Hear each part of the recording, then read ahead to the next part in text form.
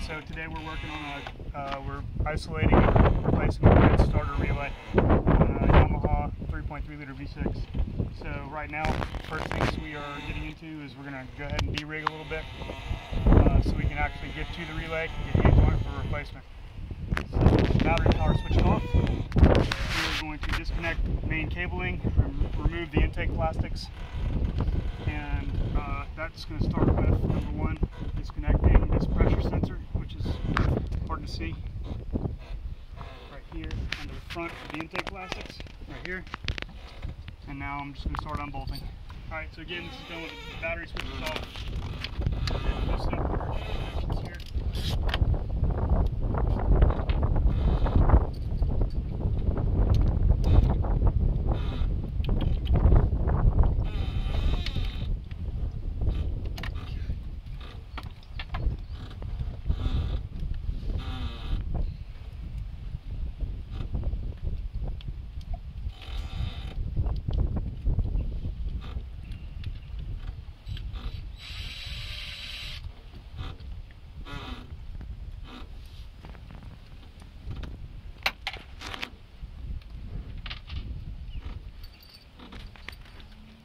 You need a 10 and a 12 millimeter socket for this.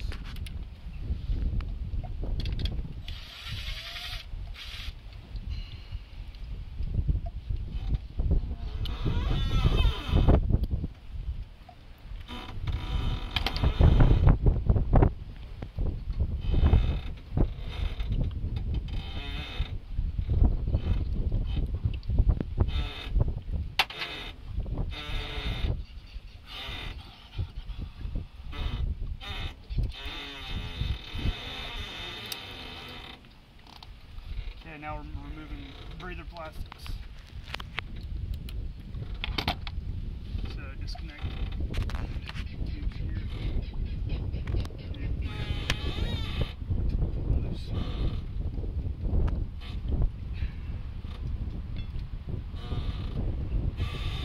Let's disconnect this for just a minute.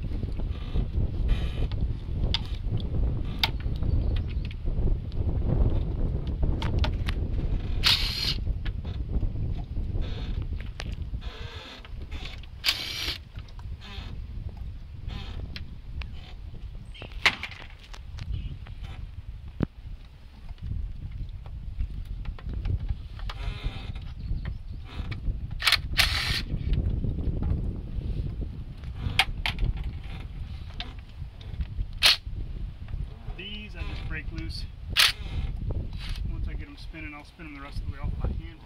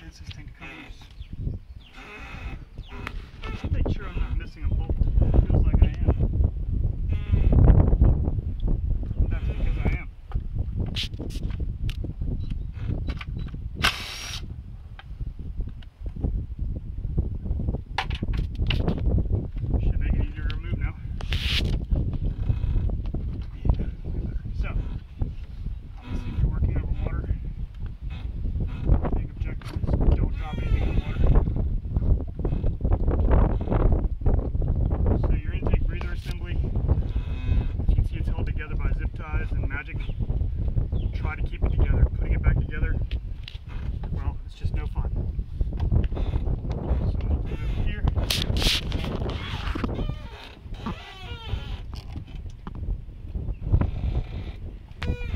Got a couple things to do here before we can access our start relay.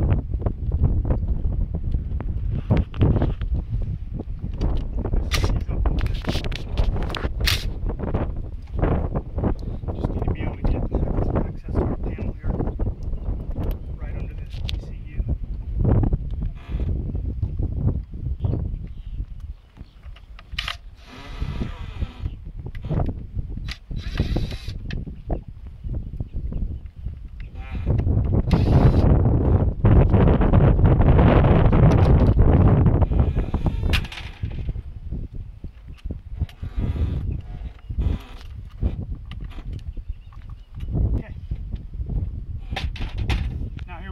start relay right here.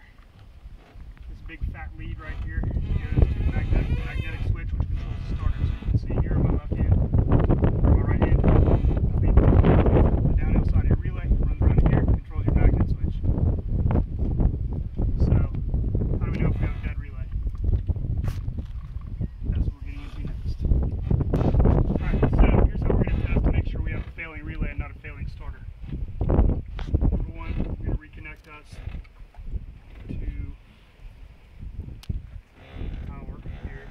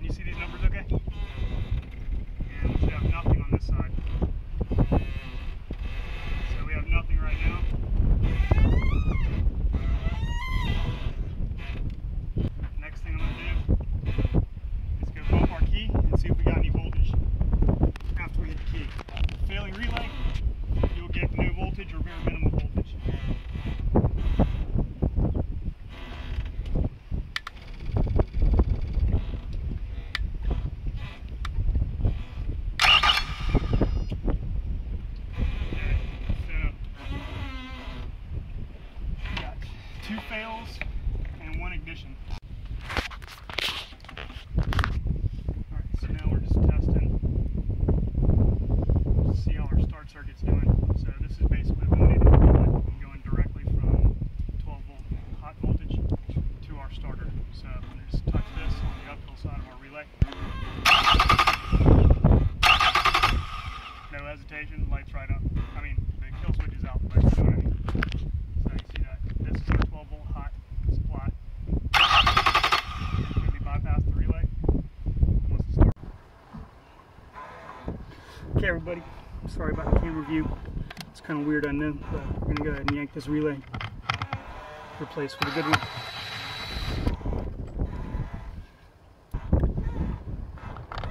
So these bolts, you need to save these because they got to be reused.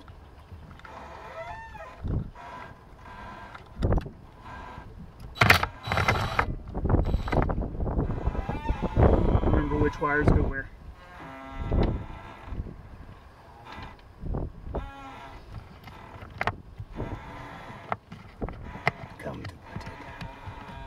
Okay, so we got a ground.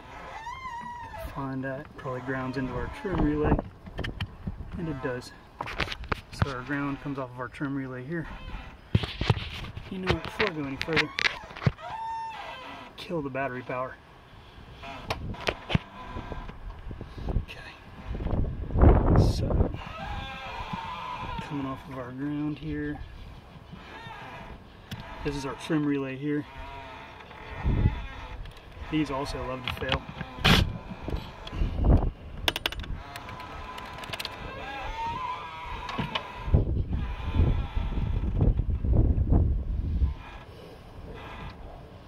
Okay, when you are doing this repair, it's real easy to mess up a whole bunch of stuff by crossing up wires if you got current going to this stuff. So make sure power is disconnected.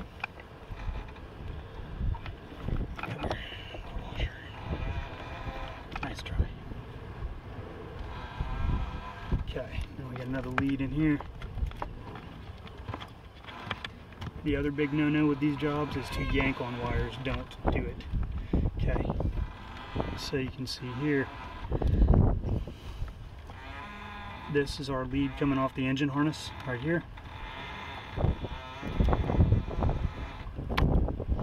So just disconnect it here, and our relay is out.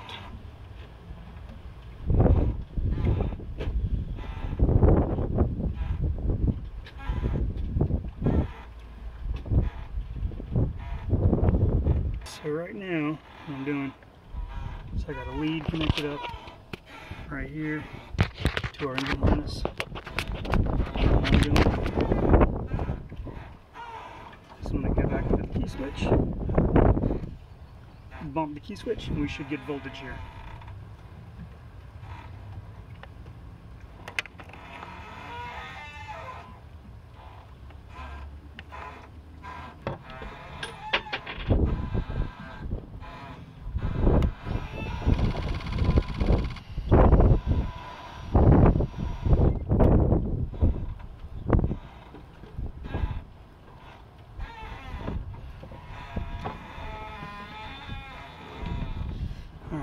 See what we got here in a minute.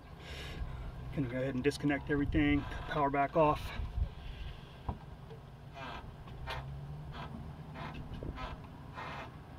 At this point we've checked everything coming into the relay and everything going back out of it on this main start circuit. Everything's behaving normal. Engine harness looks good. I'm not seeing anything funky there. We just looks like we got our typical failed start relay. So I'm gonna go ahead and start replacing it now.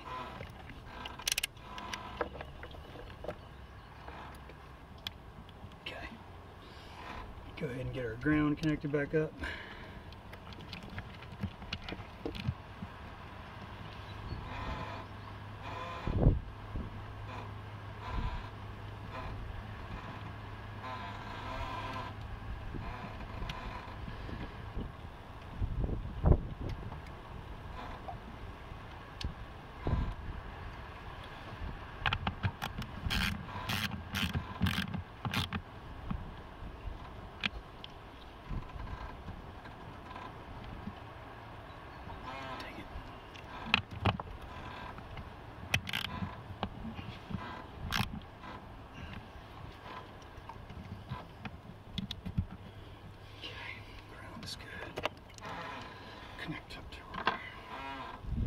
Connect up to our engine harness here.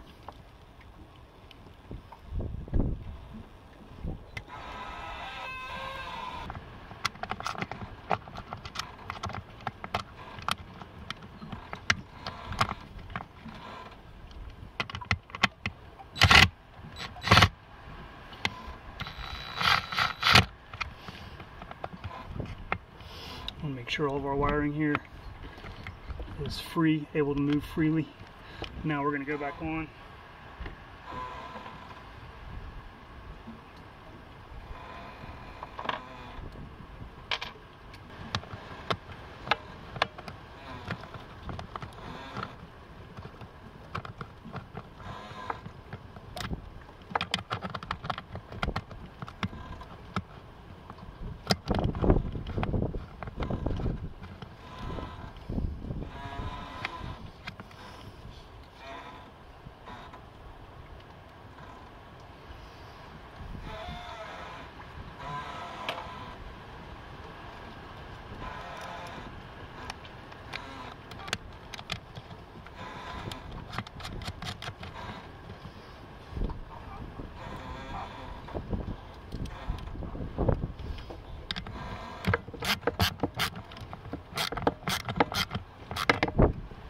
Tighten them down a little bit. Don't get too crazy with the torque. Move our boots back over. Now everything's connected up. Before we start putting everything back together here, we're gonna go ahead and cut battery power back on and make sure we got a start circuit that wants to light up.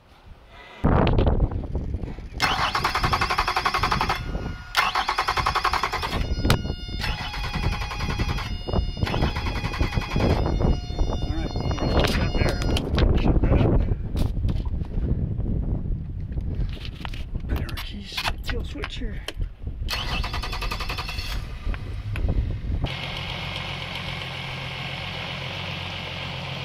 Awesome. Alright, now we're going back on with our plastics. So, got some bolts, some nuts that are going to go on here on these studs. Connect up our hoses here. Going to connect up here and here. Going to go ahead and connect up right here. The battery connections back together here. And we should be able to run this motor and be done.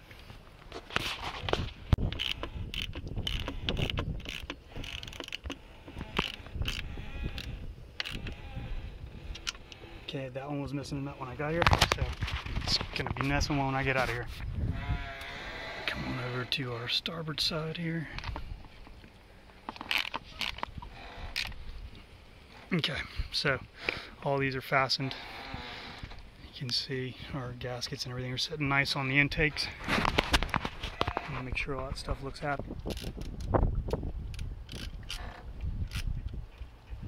Obviously, one-handing this stuff is not advisable. But hey, anything for a good film. So again, you want these tight. Don't go crazy on them.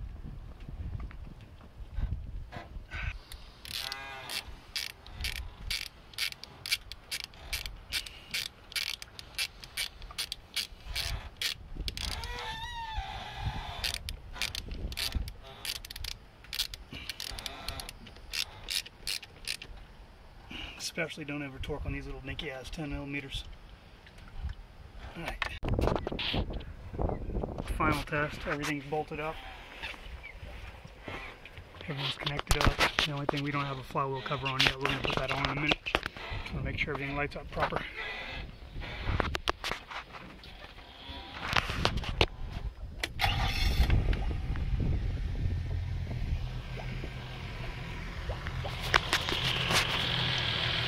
Alright, and that's all she wrote, everybody. Have a good weekend.